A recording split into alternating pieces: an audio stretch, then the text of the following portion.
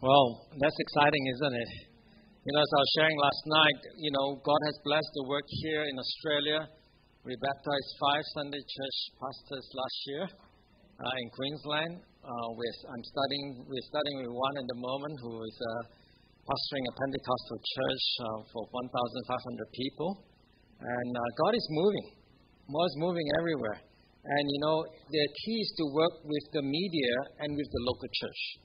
And Amazing Facts Oceania really wants to do that, and we spend a lot of time pulling those two together, training members, training like this weekend, and training with the Amazing Facts Center of Evangelism, as well as going to churches and helping out with resources for evangelism, Bible study guides, lessons, resources, and so on.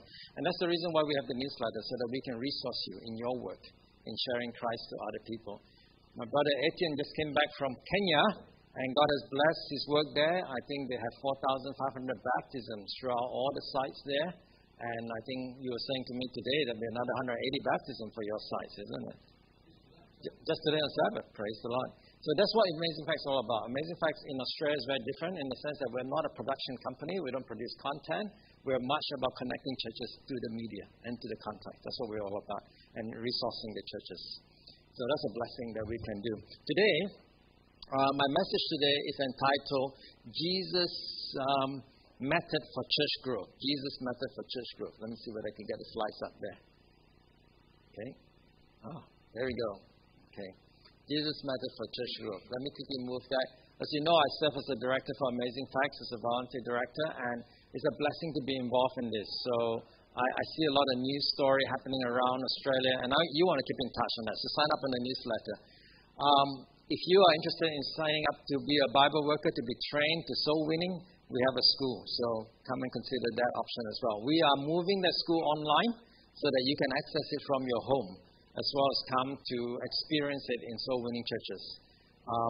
And of course, some of you know that I work in a wellness center as well. We run a wellness center because I believe health and the gospel works together, especially reaching the urban population. We need the both of them working together. Today I'm going to cover about Jesus' method for growth, and this afternoon we talk about training small group leaders and how to run evangelistic small group. That's what we do this afternoon.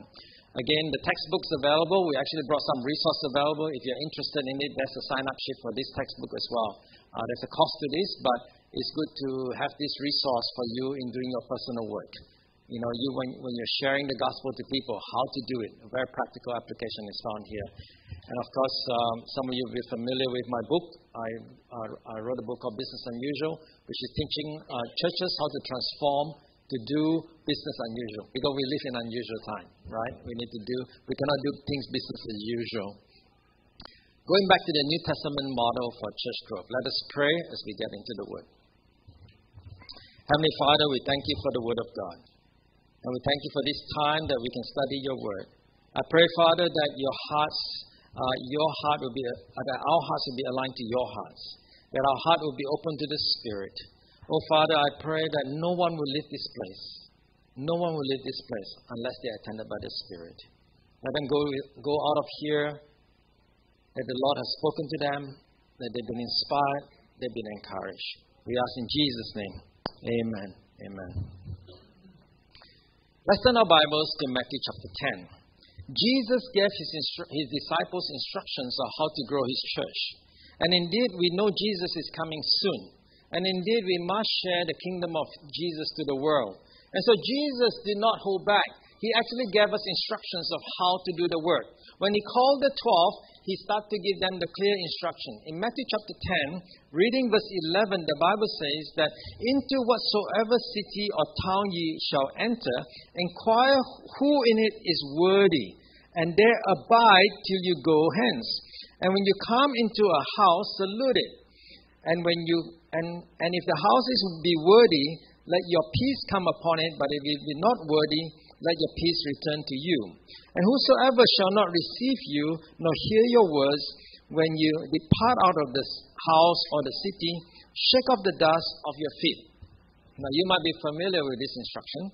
Jesus said to go and reach a city. We want to reach a city like Alstonville or Brisbane or Gold Coast or Coolangatta. How do I reach the city? And Jesus' instruction to the disciples were very simple. Go into and find a house. Isn't that clear? It's so simple. Go into the house. Look at the repeated word in this passage. Household. It's a household. Household. House. Do you understand? Jesus is telling us the method of how he reaches a city. To go into a household. I think it's clear. Because before that, Jesus said to the disciples, don't bring your money back, don't bring your tunic and all that, but just depend on me. Depend on me, but go into a house. Now, when Jesus called the 70, he gave the same instructions again. Come with me to Luke chapter 10. In Luke chapter 10, you will see Jesus giving the same instruction to the 70. First the 12, then the 70. Now, if Jesus repeats this, it must be important. If the method that he shared here is also important, that means our home is an important asset for Jesus. I always tell my wife, this house don't belong to us. It belongs to Jesus. I know you have a mortgage with a bank, but it still belongs to Jesus. Do you understand what I'm saying? This house does not belong to us. It is Jesus' house. It is his asset. In Luke chapter 10, we see this in verse 2. The Bible says, therefore said he unto them, the harvest truly is great, but the laborers are few. Pray ye therefore the Lord of the harvest, that he may send forth laborers into his harvest. So the harvest truly is plenteous. I truly believe that. I truly believe that the Spirit of God is moving in Australia. I was just talking to a brother here and a sister here who recently came back to the Lord because of God stirring the heart because of COVID. Last month, we had Bible study with a lady who her heart was stirred. Her husband been Adventist for 20 years, but she was a typical Aussie girl, lady that did not want to know God. She was into sports every weekend when she grew up, and she did not want to know God.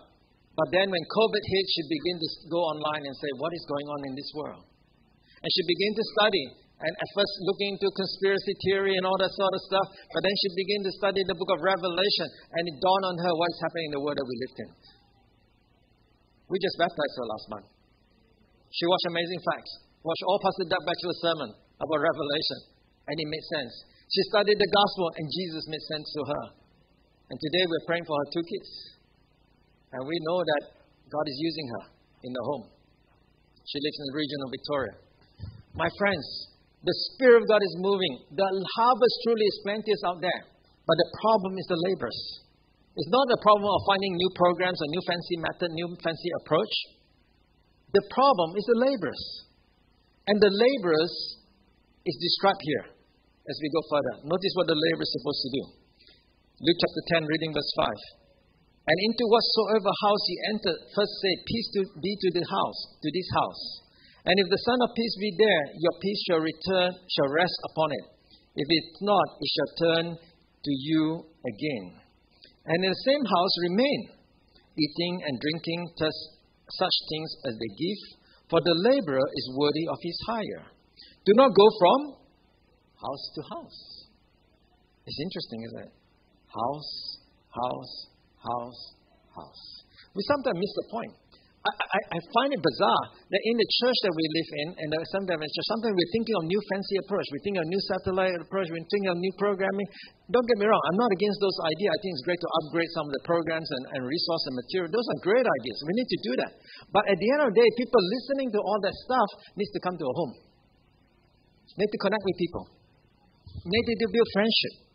Because it's easier to build friendship in the home than it is to just come to a program. The home, I don't know about you, I'm Chinese, and Chinese people love food. Right? We love eating together. Is it something, some of the Pacific Island culture looks like that? When you eat together, you're suddenly friends forever. You know what I mean? So you might be new to a church. You might be new to a church, and you just came and somebody invited you home for Sabbath lunch. And you have a beautiful Sabbath afternoon with them. You had a good few hours eating together. And the next Sabbath, when you come to church and you look at them, how do you feel? Wow, you feel like family. You feel like friends. Do you understand what I'm saying? So it is important for us to use our homes because our homes don't belong to us. It belongs to Jesus. Because Jesus used this method.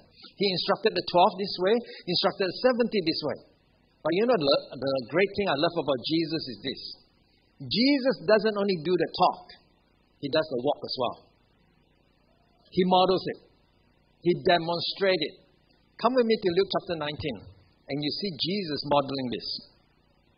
Jesus wanted to reach the oldest city in the world. The oldest city in the world is called Jericho. Jericho, and Jesus came by in Luke chapter 19. Jesus came by Jericho. The Bible tells us in verse 1.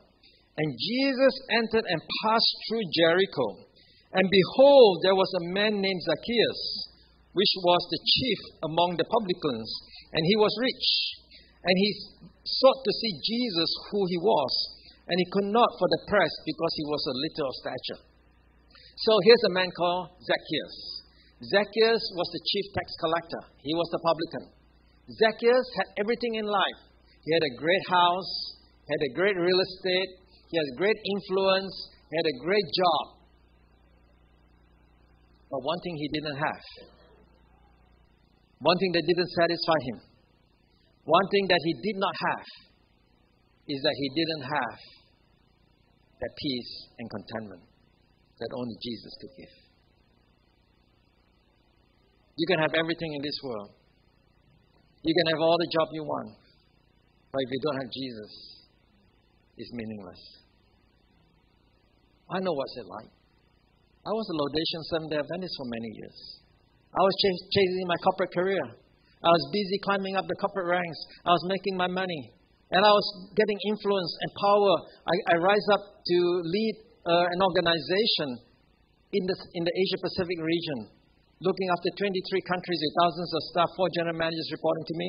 And I had influence, I had power, I could buy, I could sell, I could do anything I want. But you know, you chase the world, the things of this world will never satisfy us. You chase one deal after the next deal, you might get the exhilaration at the start, but after a day or two, it's forgotten. You might go plan your vacation to Bali, and then next to Europe, and then next to America. It'll be all forgotten. There's no satisfaction in that. You might be happy with your pay rise, maybe just for a moment. But after you heard your colleague got a better rise than yours, you go, what's going on? You get upset. We're never satisfied. Things of this world doesn't satisfy. And Zacchaeus was like that. He had everything he wanted. He had all the money, the position, and the power, and the influence. But he had emptiness in his life. And he heard of this man called Jesus. And Jesus he wanted to see. So the Bible tells us he came. The Bible tells us that he came and he sought to see Jesus but could not. What's the problem? The Bible describes him as rich in one verse, and the next verse describes him as what? He was short in stature, or vertically challenged, as somebody says. He was short. You know, the crowd was with Jesus. They were speaking to Jesus, speaking to them, and the crowd was all over there. And he tried to push himself in. And they didn't want to borrow him because he was that nasty guy that keep taking money from us year on year. He's got extra tax that he's taken money from them. So they were very upset. He was very upset. He couldn't see Jesus because he really longed to see Jesus because he knew Jesus had healed many people. Jesus had filled the life of many people. My friends, if you live in this world today chasing for every ambition you have, but you don't have Jesus in your life, you'll be like Zacchaeus, feeling empty. And God has this uncanny way to stir our hearts and to realize that it's time to turn to Jesus. And maybe some of you are on that journey today. You've been too busy. Your family has missed you. You've been soaked up by your work and your career. Or your kids miss you. They haven't seen Jesus through you. Maybe today God is speaking to you. How can I come back to God? And Zacchaeus, he came up with an idea. And he decided to do what? The Bible tells us in verse 4. And he ran before. He knew that was the path Jesus was going. He ran before and climbed up into a sycamore tree. What kind of tree is that? Now, question. Why a sycamore tree? Why does the Bible use the word sycamore tree? A tree is a tree. You just climb a tree. But why on earth do we have the word sycamore there? By the way, has anybody seen a sycamore tree? You seen a sycamore tree? Yes. I saw that in Jericho when I went on my Bible land tour. Did you guys see that in Jericho? And there was a park there, and there was a sycamore tree. And I was thinking, I was reading this passage, standing outside the park, and I go, of course, that's not the tree that Zacchaeus climbed back then, thousands of years ago, but it was a tree that is in this park in Jericho. And I looked at this tree, and it dawned on me, why a sycamore tree? Why the Bible is so particular? The Bible don't waste words for no reason. And I began to realize, and I look at the branches, it makes sense. You know why? The sycamore tree branches don't go up like that. They go like this. It's very good for a short man. So Zacchaeus, he didn't care. He wanted to see Jesus desperately. He didn't care. He didn't care that he was wearing his Giorgio Armani three-piece suit. And he climbed up wearing his Rolex watch on the tree, waiting for time for Jesus to come. And I love this story. You know why? Because the Bible says in verse 5, when Jesus came to the place, he looked up and saw him. In our emptiness, in our loneliness, in our desperation for meaning and purpose in life, Jesus comes to you. Jesus does not leave Zacchaeus hanging dry there. Jesus knew the need of his heart. Jesus knew the emptiness of his heart, and Jesus comes to him. Today, my friends, coming to church is not an accident. That breakthrough you're looking for, that relationship challenge that you're struggling with the kids and the in-laws, my friends, Jesus comes to you because he knows the need of your heart. He wants to fill Zacchaeus' heart like he wants to fill your heart today. But Zacchaeus was there up in the tree. And children, remember this song? Zacchaeus was a wee little man, a wee little man. He climbed up to for Jesus he wanted to see. Now you know the chorus. Jesus said, Zacchaeus, come down, for I'm going to your house too. What does it say? For I'm going to your house too? Today. For I'm going to your house today, right? Now that's not theologically correct. It should be, I'm going to your house to stay. That's what it means in Greek. Because the Bible says, Zacchaeus, make haste and come down, for today I must abide at your house, or stay in your house. Or the Greek word here is meno. Meno is the same Greek word you find in John 15. If you abide in me and I in you, the same bring forth much fruit. Abide is the word meno. And Jesus said, I'm not doing a house visitation today. I am going to stay in your house. Isn't that Matthew 10? Isn't that Luke 10? When Jesus gave the instruction to the 12 and the 17, that you find a house and abide in the house and operate from that house. And Jesus models this and come to Zacchaeus' house. I tell you, when Jesus comes to Zacchaeus' house, and Jesus began to feel the life of Zacchaeus, Zacchaeus' life began to transform. When Jesus comes into your heart, your life begins to change for the better. That fear, that loneliness, that uncertainty of the future, Jesus' words will calm that soul of yours. He will calm the spirit of your heart. He will give you meaning and purpose. And Zacchaeus was transformed, the Bible says. He was so delighted, and he changed. And what did Zacchaeus decide to do with his wealth? How much did he give it away? What did the Bible say in verse 8? How much did he give it away? Half of his goods, isn't it? And how much did he compensate the people that he fraudulently took the money from? How many times did he compensate that for? 4 times. Now, question. If you live in Jericho and Zacchaeus took $10,000 extra tax from you for his personal gain, do you think the grapevine will operate in Jericho and say that Zacchaeus is giving back 4 times the amount? Do you think the word will get around? Oh, you better believe it. The word will get around. So question, how are you going to get your money back? How would you get your money back? There's no PayPal. There's no FPOS. There's no ATM machines. How would you get your money back? You go to his house, isn't it? And all these years he swindled your money. All these years he had a bad reputation. All these years he has taken extra cash for himself rather than the Roman Empire. You come stomping to the house because he took $10,000 extra. You knock on the door. Zacchaeus. I heard around town that you're giving back 4 times the amount. Last year you took $10,000 from me extra. You know what Zacchaeus would do? I'm sorry. I'm going to give you back 4 times. 10,000, 20,000, 30,000, 40,000. Do you know what you would do? You quickly take the money. You put it in the sun to make sure it's real. He's not faking it. And you look, it's real. Real money. You look at Zacchaeus. What's wrong with you, man? You gone bananas? You gone crazy? All these years you take our money. What's wrong with you? You know what Zacchaeus would say? Come on in. Come in.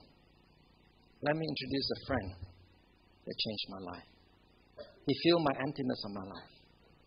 Money didn't buy me any peace. Let me introduce you to my friend. His name is Jesus. He can make a difference for you too.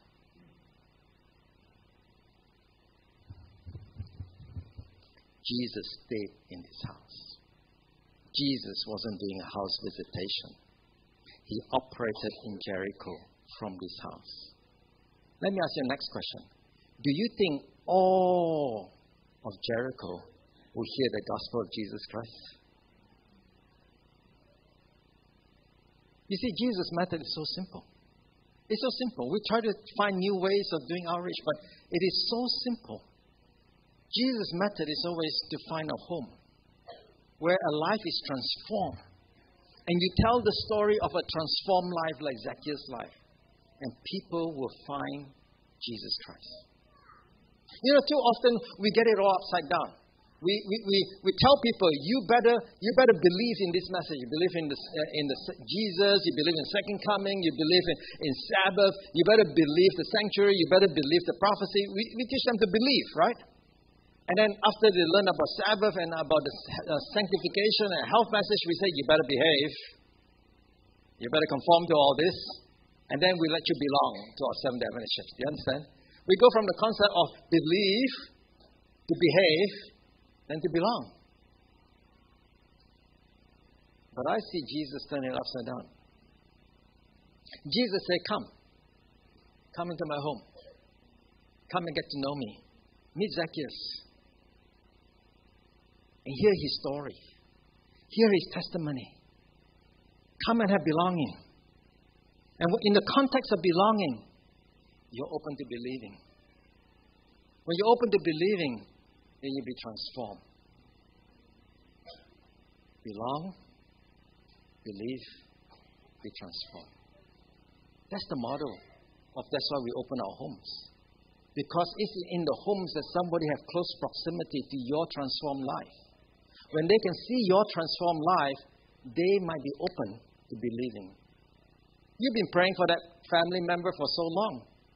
But the question is not whether the Holy Spirit is moving or not. The Spirit is moving, but the Spirit is watching your life. They are watching your life.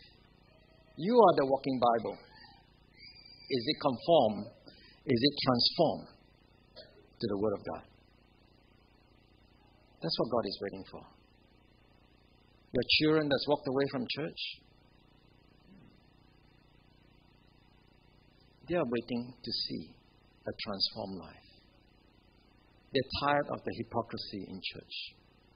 They're tired of the fact that mom and dad argues and look so angry with one another and they look like angels when they come to church. They're tired of that. They want to see a transformed home. Because it all starts with love at home. Amen. And Zacchaeus was transformed. And the love of Jesus overflowed out of his home to the community. And that's what God is looking for in the home. Peter and prophets made this, I just made this interesting quote. Not only was Zacchaeus himself blessed, but all his household with him. Christ went into his home to give him a lesson of truth and to instruct his household in the things of the kingdom. They had been shut out of the synagogue by the contempt of the rabbis and the worshippers. But now the most favored household in all of Jericho, they gathered in their own home about the divine teacher and heard for themselves the words of life. It was when Christ is received as a personal Savior that salvation comes to the soul. Zacchaeus have received Jesus, not merely as a passing guest in his home, but as one to abide in the soul temple. Did you get it? Can you see how many times the author of Desire Ages used the word household, homes, and household, and home? Can you see how many times? It's almost intentionally trying to tell us that's the model. That's the model we're trying to get to. And no wonder when you read this, you're not surprised in the book of Acts, the same concept. Paul, the great evangelist, the great author, the author of many books in the New Testament, basically said this. He taught them publicly and from house to house. You know, we as a church, sometimes very comfortable just to do things in church. But to open up our home seems to be a challenge. I have asked the church elder, one of my church elders, he has a care group in his house, and he's got 3 kids. He runs his own business. A mom homeschool the kids and so on. They're very busy. Uber driver Monday to Friday, bringing kids to activities and so on. Very busy. But they run a care group in their house every Friday night. And many visitors come to this house. I asked the elder, why do you open up your home? Is it for all these guests and visitors and friends that are coming? He said yes, but primarily it's for my children. Because I want my children to see mission. I don't want them just to read about mission story or watch Adventist mission news. I want them to see mission every week. And mission happens in this home. When the new guests come and the family worship the next day, the family will worship, during worship time, will say, let's pray for our friend that's been coming. The children begin to learn to pray together with the parents and to do mission together. One of the reasons why we lose a lot of kids out of the Seventh-day Adventist Church is because the children don't see us walk the talk. They see us just give lip service. Oh, we got to do mission. Oh, we need to share Christ. But they don't see in action. But what a best way to do it in the home group, in the care group setting, where the parents and the children are doing mission together, reaching out to their neighbors and their friends. This is real life. And I think that makes a difference in the life of people. You know, the formation of small companies as a basis of Christian effort has been presented to me by one who cannot err. If there is a large number in the church, let the members be formed into small companies to work not only for the church members, but for unbelievers. If in one place there are only 2 or 3 who knows the truth, let them form themselves into a band of workers. Small companies, small groups. That's the model we grew this movement many years ago. You know how the work started in Australia? It was very similar. The work in Australia started in 1885 when the Adventist pioneers came to Melbourne. And one of the methods they used was Bible reading for the home. And Bible reading for the home is just small groups reading in the home. And that's what they did. And then they pitched a tent and they held an evangelistic meeting to reap the harvest from that process. Within 1 year of the 5 families that came to Melbourne from America to start the work in Australia in 1885, within 1 year they planted the first church with 90 people. By the second year, they had 221 people. By the year 1891, when Ellen White came to visit Australia, 7 years later, or 6 years later, we had 7 churches in Melbourne during that time. If you study our history, we are a small group-based church. And we're a church planting movement. We multiply church. That's the reason why we exist. And we've seen this over and over again. I want to tell you a bit of a short story before we finish today. The story of this church, Gateway, is a unique church. When I was involved in church planting and this work, I had no idea. I'm a software person. I work in Oracle, a technology company. What do I know about starting a church, right? I knew how to start a business, but to start a church is a totally different ball game, especially mobilizing volunteers, right? A church is easy to it's not easy compared to a business. A business is easy. To mobilize people is so easy in business. You can hire and fire. That motivates people. Another way I can motivate people is by compensation. I can say, look, if you meet your target, I'm going to give you a bonus, right? You get paid for it, right? I can't say to the Sabbath school coordinator, you're doing a terrible job. It's not starting on time. Instead of starting at 9:30, it's always starting at 9:45. You're fired. The Sabbath school coordinator go, whoopee! I get a year off. I don't need to serve in church anymore. Neither could I say to the pastor, if you get another 15 more baptism, I'll pay you $15,000 bonus. Because pastors don't work for the money. Say amen, pastor. Pastors don't work for the money. They work for the call of God. Do you understand? We are not a congregational model. We don't work like that. We don't use those sort of drivers to drive change in a local church. But we know that God has called this church up to be a final day movement. And so we need to find a new way. And I have to unpack the way I do church. Because I learned the corporate way, and not everything in the corporate way can work in the church. Does that make sense? Because church is a holy enterprise. It's God's church. And there are ways that we can do that is of good discipline and good methods, but not necessarily adopting the secular approach. Are you hearing what I'm saying? Right? We will follow what biblically God teaches in terms of leading the church. And I realized we need to find a new way to do church. I was in Australia by then for many years, and I see churches decline. I see Sabbath school decline. And many well-meaning people say to me, Johnny, why don't you read this book, read that book, read this book? And I begin to realize, every book from many denominations purport to be the best church growth method. And I say, you know what? I'll just go back to the Bible. Let me read the book of Acts. Let me see the New Testament. How did that church grow? And all these ingredients came up to my mind. And I began to read two other books that help out. This book is entitled Evangelism by Ellen White. Another book called Gospel Worker by Ellen White. These three books together, New Testament, Evangelism, became the textbook for helping us to go from revival to discipleship to care groups to church planting. So God bless the work as we move from one stage to another. It started with from our mother church, which is 40 minutes away from the city of Melbourne. And Melbourne was growing rapidly. We had 100,000 people living in 400 high-rise apartments. How do you reach this city? You can't even do letterboxing, you can't do door knocking, but how do you reach the city? We begin to form groups, begin to train the army of people, and gradually we begin to form more and more groups. We train our members about Adventist identity. We studied the books of Daniel and Revelation.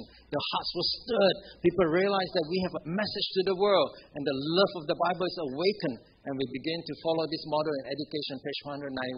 And when that happened, we had a true revival. And the Spirit of God gave us an urgency of the message. Sometimes the reason why churches are not growing is because there's no urgency. There's no urgency. If I say, fire. Fire. Hello guys, there's a fire in this building. There's no urgency, do you understand? But if I cried out, fire! Get out of here! Right? There's urgency. What happened? Everybody get up. Now you're awakened. Right? But we need to get that fire in our heart in the Word of God again. Amen? We need to get going to know the books of Daniel and Revelation, because I'm so glad you guys are doing a series here. Because this is our identity. This is who we are, Seventh-day Adventists. And that's why Amazing Facts focus on these sort of messages, because we need to get this message to the dying world. And when hearts are stirred, we begin to disciple them. We put them to training. We put them in. Then after the training, we put them into small groups. And we call it care groups. We learn about care groups. Care stands for Christ, attitude, reflected in everybody. C-A-R-A. Christ, attitude, reflected in everybody. That's what we call it, care groups. And from these care groups, more and more begin to grow from two groups in the city, downtown Melbourne. we began to form one group, and then form another group, and then it became more groups around, and then by 2003, we planted a church. We spent 2 years just building small group ministry, building the base, gathering people. It's all about people. Because church is about people, isn't it? Yes. And then we began to form a new church plant happened from there. And this is the location. We hired a University of Melbourne, a lecture hall, and the attendance began to grow from year to year. And we realized, you know what? We need to grow. We need to multiply. We cannot just be happy with 150 people, 160 people, 170 people. The lost work needs to go out. So we begin to train more people. We begin to run more revival, discipleship, and care group in the east part of the city. So on the eastern side of the city, we started to plant another church. And this is our second church in 2008. And God blessed that growth in the west side of the city. We do the same. We did more care groups around the west side of the city. And this is our church in the west side of the city in 2012. And then we continue to do more work, and we say we're going to do the northeast side of the city. The conference had this suburb for 40 years saying that we need a church there, we need a church there, we need a church there. Very affluent suburb part of Melbourne. Very difficult to reach.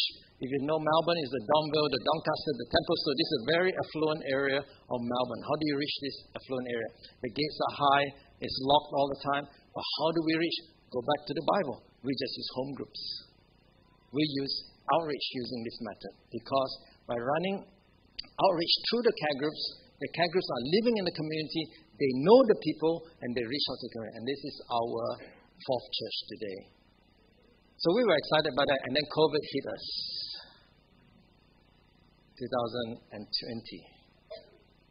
I don't know about you guys, but in Melbourne we were shut down for 264 days. There were times we couldn't even get out of the house more than 5 kilometers. We can't walk more than 5 kilometers. I thought I was living in China. We call him Chairman Dan. I couldn't believe it. My grandparents left China many years ago for the sake of freedom. And I couldn't believe that the Australian laws actually can change when the Premier declares emergency. I didn't know that. I didn't know how easy it is to lose our liberty. Some of us forgotten about COVID now, but some of you may be fresh in your mind. So we begin to do more work, and we realized during COVID, because we are church based on all these small groups, we move very quickly and remain connected, because our small groups remain connected. Whilst we cannot come to church building, the church building is shut down, we could go to the homes. And we're used to doing that. We're going to the homes. And when the homes cannot have more than 5 people, we started to Zoom. But we Zoom together as a corporate church. We still remain connected. In fact, through COVID, our church began to grow. We didn't decline. When church reopened, we were back to our full number. We didn't have a staging time to wait for people to come back.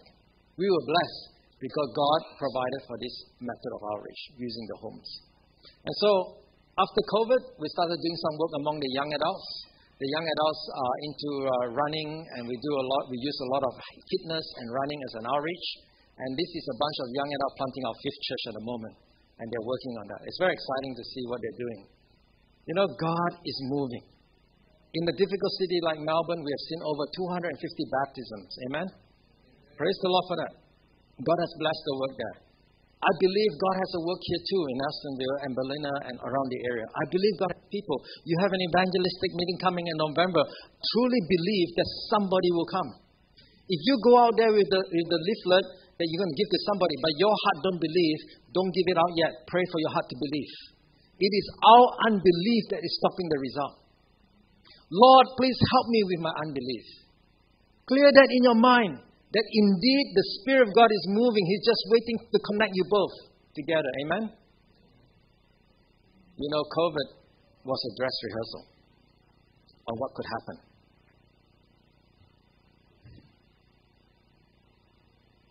Churches were shut down very quickly. Mandates were made. This happened in China in 1949. When the Communist Party came. By 1951, we lost the entire denomination. We lost it all out. We lost our schools, our building, our hospitals. We lost all. 3,000 staff. Many were put to re-education camps. I know pastors who were in camps for 22 years because they refused to recant their faith. We lost an entire system. Today, China is still not under the General Conference. It's not. It's totally unorganized territory. I spent 2 years training and teaching and planting underground churches there. The work is tough.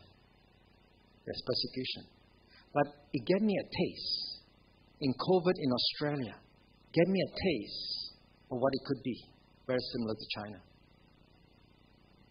Maybe COVID was just a dress rehearsal. To awaken His church. To awaken God's beloved people. To realize that we live in momentous time. That things are happening rapidly before us. In fact, the World Health Organization just recently, in January, says, World Health Organization warned of a future outbreak is just a matter of time. The fatality rate is 20 times more of COVID-19. Now, this is not written by conspiracy theorists. This is not written by far left or far right people. This is written by researchers that are saying, you think COVID-19 was bad? You ain't seen nothing yet. Something's happening in this world. More outbreaks are happening. I don't need to remind you that this could be a time where is a taste of an end time to come. This might be the calm before the storm. God is raising up a movement. And Ellen White says that not 1 in 20 will survive the shaking. The time is coming very rapidly. We need to be grounded in the Word of God. We need to connect with Jesus. We need to be into witnessing for Christ because they overcame Him with the blood of the Lamb. Amen. Ellen White says, a vision of the night representation passed before me of a great reformatory movement among God's people. Many were praising God. The sick were healed and other miracles were wrought. And the spirit of intercession was seen, even as was manifested before the great day of Pentecost. She goes on to say, hundreds and thousands were seen visiting family and opening before them the Word of God. She's talking about the time will come where hundreds and thousands will be visiting the families in their homes. Because it could be possible that even a building like this may be shut down. It could be possible even a denomination may be shut down under the mandates of the land. So the final work will have to be in the home. So if we are not used to having home groups today, think twice. Because it is the method for growing God's word, but it's probably going to be the method that will survive the end time. Maybe we are just in this phase now where there is a delay, but there'll be a mild phase to come, and the Bible says there'll be a severe phase to come where you cannot buy or sell. My friends, things are moving so rapidly. I wish we have a prophetic update. You can get that on Amazing Facts website, and you can see what's happening in the world today that we live in. I just want to make one appeal to you today. We're going to get to a point where we better get our homes ready. If there's ever a time to get into small groups, not just for the sake of what the church leaders here are telling you, not just for the sake because you got a program coming, but if there's ever a time to prepare to get into small group, it is now. Because it's a calm before the storm. How many of you say, Lord, today, I see Jesus' method of reaching out, and I want to open up my home. I want my home to be Jesus' home. I want my home not to belong to me, but people will be blessed because people come to my home because they will see Jesus and transform. How many like to see that in your home? Amen? Amen. Praise the Lord. Let's pray. Father in heaven, thank you that Jesus models it to us. And Jesus wants to bring love into our home. Lord, I want to pray for every home represented here. That Jesus is not only a resident in that home, please come into the home, but Jesus will be the president of that home. Father, if there be contention, if there be relationship, if there be struggles, come and bring peace into that home. But Father, I just pray for every hand that was raised, that every home could be a blessing for Jesus. It be a home that opens up for a meal, for hospitality, for a neighbor, of a friend. It be a home that opens up for somebody who cannot afford a place or a meal. It be a home where people will invite their classmates to come and see a different family. It be a home where people can invite others for a care group. But Father, I just pray that this church will prepare itself for your soon coming. We ask in Jesus' name. Amen.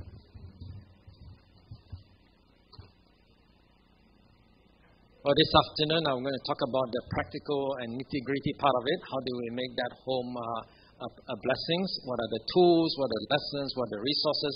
But here's the thing. When you come this afternoon, make sure you bring a question in your mind that you want to get answered. All right? Because I'm going to give a lot of time for question and answers. Because it's more important for me and for you that we answer the questions that's in your heart and your mind. How do we get trained? How do we prepare ourselves? How do we prepare our homes? Those are the questions we will go through this afternoon. Thank you.